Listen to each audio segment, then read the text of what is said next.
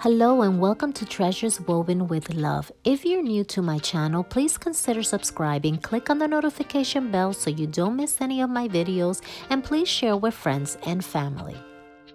For today's video, I will be doing a kitchen canisters makeover. These are some old canisters that I had that I wanted to do a retouch on them because they were pretty old and I wanted it to give it some color. One of the first things I'm going to do is use this Waverly elephant chalk paint. I'm going to paint the whole canister around with that color and use some painter's tape and tape it all around.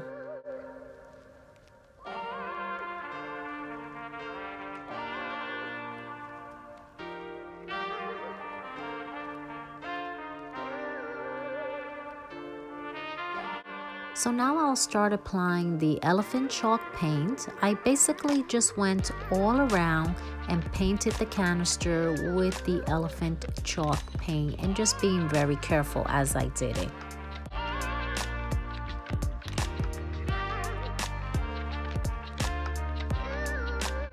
And this is what it should look like.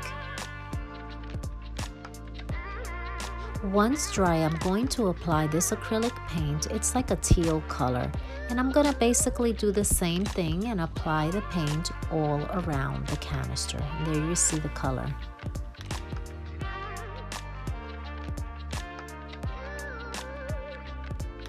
Now I switched over to this type of brush because it's actually softer and it won't show like streaks on the canister when I paint it.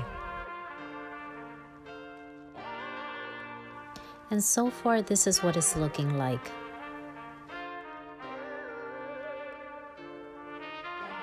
Now I'm going to do the top of the canister with that same teal color and basically just paint it all the way around.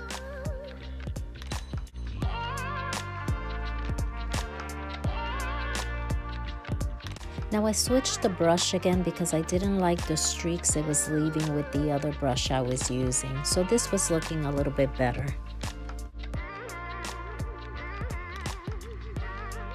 Now I'll be using this stencil that I purchased at Walmart to do the letters or place the letters on the top of the canister. I'll be using this marker, white marker, to trace the letters.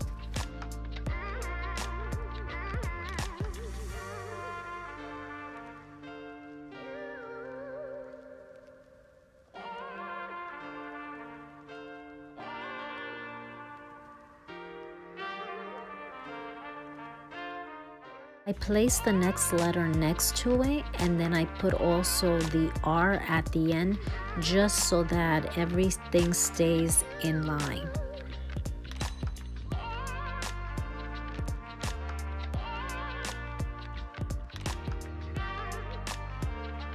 And here's the word sugar. So here it is, folks. I'm really liking how it turned out for me. I have the word sugar, I have flour, and I have cocoa, and I will put my ingredients in there, but when I take them out, I'm just gonna take a towel, paper towel, damp it a little bit and clean it out. I'm not putting this in the sink to wash it. This is what it looks like from behind. It looks very pretty. I love the colors. So if you guys like my video, please give me a big thumbs up. I really appreciate it. It helps my channel to grow. If you're new, consider subscribing, share with friends and family, and click on the notification bell so you don't miss any videos. Well guys, until the next video, take care and be blessed.